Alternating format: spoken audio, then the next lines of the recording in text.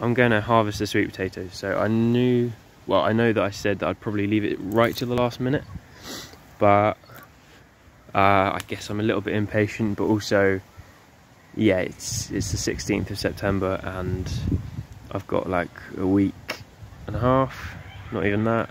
Well, yeah, probably a week and a half to get everything moved. And I'm sure that there'll be loads of things that I need to get done that I'm not even considering. So I thought this is something that I know needs to get done, and I think I'll do it now. So yeah, so look, you can see down there,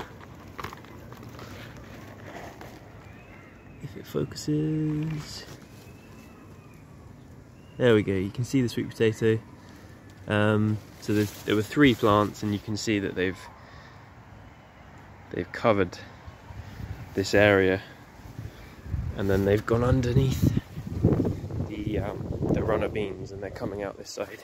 You can see here, sweet potatoes, sweet potatoes, sweet potatoes. So they're done pretty well. So I did harvest the ones that were over there. I harvested them about a week ago. I did film it, but I don't think I posted it because I just had a lot going on with the rescue dog and everything. And I'm going to harvest the one that I've got in a pot in the greenhouse probably later today. So yeah, I'll try and show you the end result of all of the sweet potatoes to put together. So anyway, let's get digging. Okay guys, so I've got a good feeling about this, because just gently lifting with the fork and then just gently removing some of the soil with my hands. You can see there's like a really big tuber here, and then a big like blob of tubers here, because this is one plant. Actually, I might be able to lift it now. This is one of the plants. I had 3. You can see the base of the plant is there. I might be able to lift this whole thing out with my hand. It's quite good actually, because I planted it in like a slight raised mound. The soil's quite light and easy to...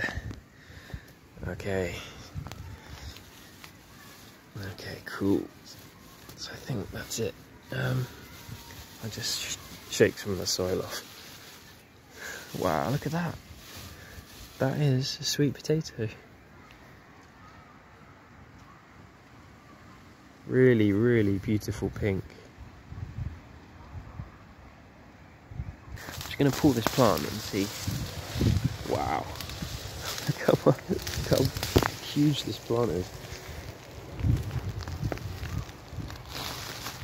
There you go. Okay, plant number 2. So, a log shaped one there, and then a huge, like, spherical one.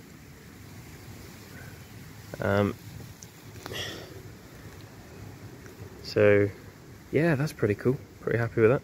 I think one of the problems that I did do with these ones is I remember when I planted them, I let bits of the stem root. So actually you can see there's that bit of the stem that's also sent out roots, and you can see that they're kind of slightly thickened up, so it's like they were almost going to form some sweet potatoes on these roots. Problem with that is it's diverting a lot of the energy away from the main tubers to these like secondary roots, and like you can see there as well. And it's funny, because at first I thought, oh, that's probably a good thing that you're getting more roots into the ground, so the plant's got, you know, greater resources and things like that. But I did read somewhere that actually that's not the best idea to do that in this, especially in this climate, because you want the plant putting 100%, well, not 100%, but obviously as much of its energy into the main root system as possible, so you get bigger sweet potatoes. Otherwise you might end up with like lots of small ones. So yeah, next year I can make sure I don't do that.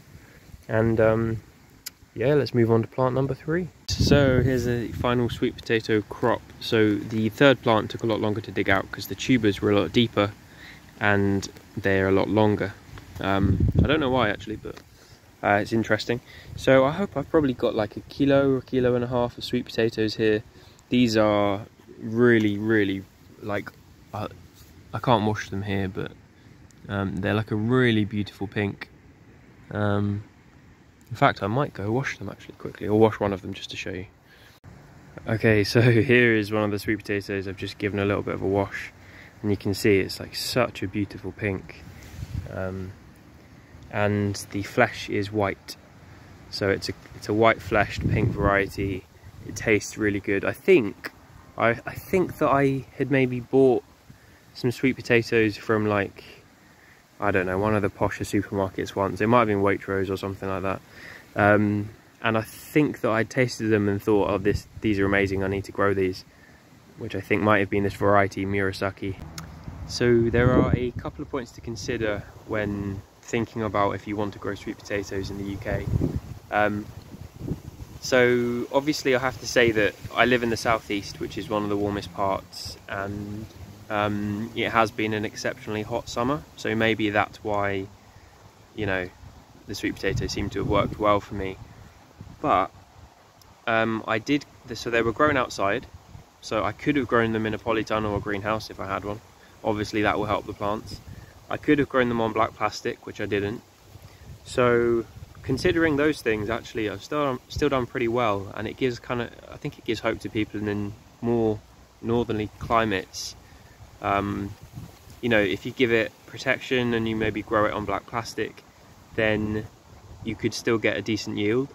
It's also got to be noted that I've harvested these in mid-September because obviously I'm moving my allotment plot, but usually you wouldn't harvest them until like the first frosts, which, you know, these could have been sitting underground for like probably another 2 months, like mid-November probably I would have dug them up if I were not needing to move my plot.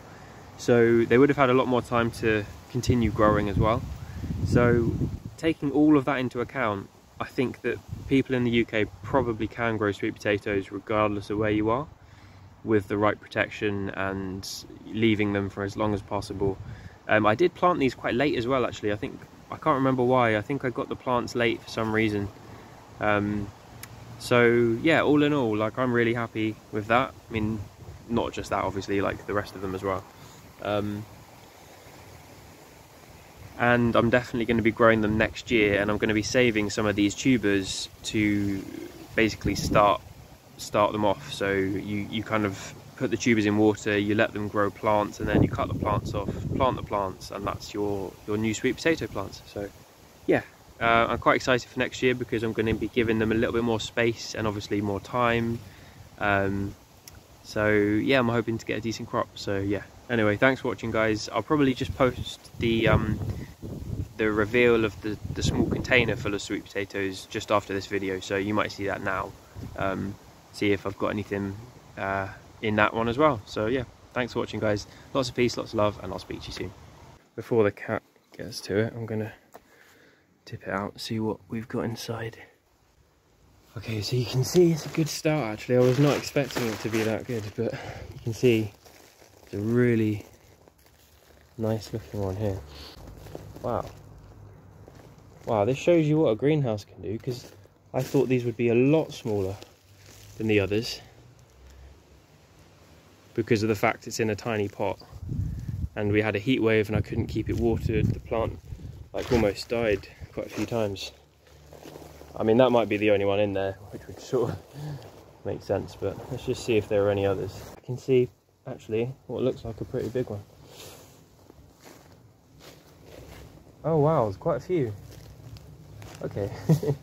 So if you grew these in a greenhouse in a big pot, so the biggest pot you could get, I reckon you'd actually do really well.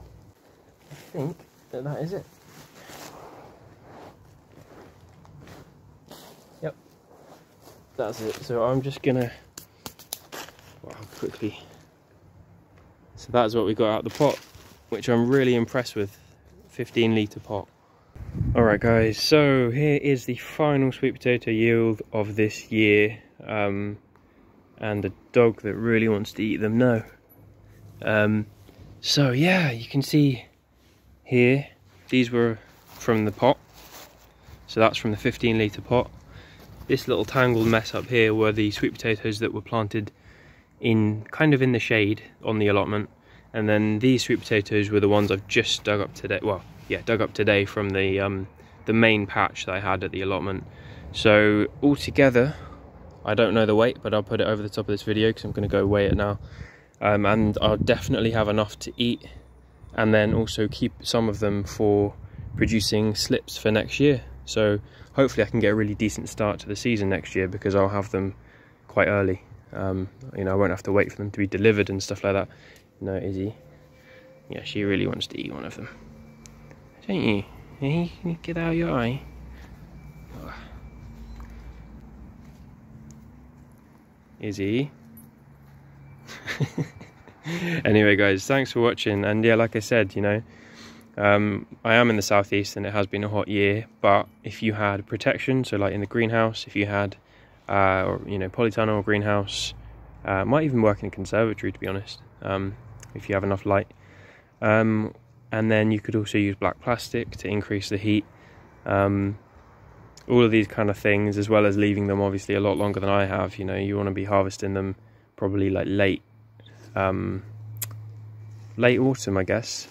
Yeah, so you know, there's a lot of things that people can do to kind of increase their chances if you don't live somewhere with a climate that I've got. But yeah, so I'm really happy with that. Thanks so much for watching. It's been a long video, but yeah, hopefully it's been helpful or interesting, and yeah, I'll speak to you very soon.